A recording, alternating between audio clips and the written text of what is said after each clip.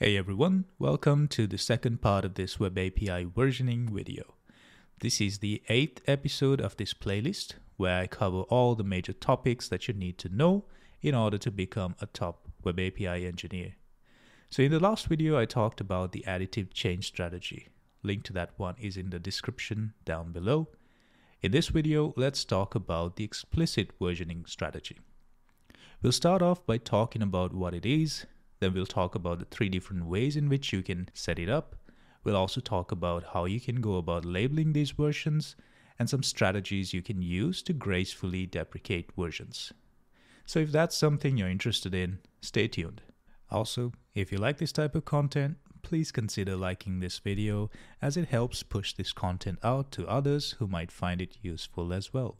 Alright, so what is explicit versioning strategy? Well, basically, with this approach, you maintain multiple versions of your API. Whenever you want to introduce a change in your API, you release it as a separate version. This strategy requires you to create a numbered versioning system that allows users to interact with particular versions. This is usually called the versioning scheme.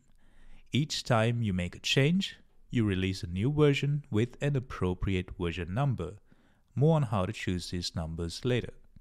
So, unlike the additive change strategy that does not allow you to make breaking changes, this approach allows you to make any kind of change. And that's the main difference. API providers like Stripe and Slack use this strategy as their products are constantly evolving, and an approach like the additive change strategy is simply not feasible for them. Okay, so at this point, we know that each version has a version number. To support this version access pattern, we have a few different ways in which we can get the consumers to communicate which version of the API they want to use. So we have URI Components, we have headers, we have request parameters. Okay, so let's talk about the URI option first. In this method, the version scheme is inserted as a base for the URI. As you can see in this example, the version scheme is inserted right before the channel's resource. Now, in some cases, you could also define the version scheme after the resource. But this should only be used when you want to apply the version scheme to a particular resource or API method only. When you want to apply the version scheme to a whole suite of API methods, go with the option of using it before the resource is specified. Now, one of the benefits of using this method is that you improve the ability to debug and inspect requests and their associated versions quite easily, as they are readily indicated in the request URI itself. Now, on the flip side, you should avoid using this approach if you don't support these endpoints as permalinks. Also, if you end up using this approach, be prepared to support 300-level HTTP status codes to indicate redirection for moved or moving resources. Another way to specify versions is by using HTTP headers. You can do this by setting up custom headers or using the accept content type header. For example, instead of specifying the version scheme in the URI, we can either accept a custom header like YouTube version 1.2, or we can use the accept header like accept application JSON version 1.2. Now, one of the benefits of using this approach is that it reduces the noise in your URIs, allowing you to keep them clean. However, this approach makes it less visible and can have implications regarding client caching if the client interprets 2 requests sent to 2 different versions as the same request. The final method is to allow users to indicate the version they want to use through request parameters. So, using the same example, you can specify the version by adding it to your request parameters like this. Now, this has similar benefits to URI components, but it can be challenging to manage them in your application. This is because request parameters will be resolved after the request has been routed to a certain endpoint.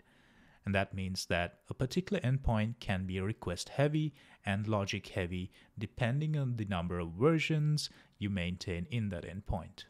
Okay, so now that we've talked about a few ways to set up your versioning scheme, let's talk about a system for you to label your versions. There's one commonly used system called the semantic versioning specification, or SemVer in short. In SemVer, there are three types of versions. There's a major, minor, and a patch version. So let's say there's a version 2.0.0 for an API. Major versions are for breaking changes or backward incompatible changes. So if we have any of these changes, we increment a major version. This makes the API version 3.0.0. Minor versions are for adding new features and functionality in a backward compatible way. This type of change would result in the version jumping from 3.0.0 to 3.1.0. Patch versions are for backward compatible defect fixes. A patch version change would bump the version from 3.1.0 to 3.1.1. Oftentimes, API providers will not indicate the minor and patch versions in their version schemes. This is because these changes are backward compatible, so the clients get automatically bumped up. But this is a decision you and your team need to make depending on the type of consumers you have. Okay, so at this point, you know the different methods you can use to set up explicit versioning. You know how to label your versions. Now, as you keep making changes and releasing versions, you will have to maintain older versions in your codebase. But this is not desirable in the long term, so you have to think about how you can deprecate versions. In some of the organizations I've worked at, we've gone with the approach of maintaining only 2 versions behind the current version. So if we are currently at version 3, when we are releasing version 4 of an API, leading up to that release, we would work on deprecating version 1. Now this really depends on the product you're working on. Some API providers can't deprecate their versions as easily as this, but it's in your best interest to maintain as fewer versions as possible. So make sure to discuss this and have a plan in place as early as possible. Once you've decided on that, you would need to communicate this to your consumers. One obvious way is direct communication through emails, newsletters, or your documentation platform. You could also use something called a sunset header. Now, this is a header that is added to the response object. It signals that a resource is expected to become unavailable at a specific point in time. Clients are expected to treat these sunset timestamps as hints.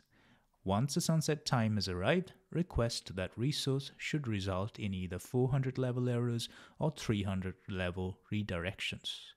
The sunset header doesn't need to include which type of error is expected once the resource is decommissioned. So I hope this helps you understand how to plan and prepare for explicit versioning.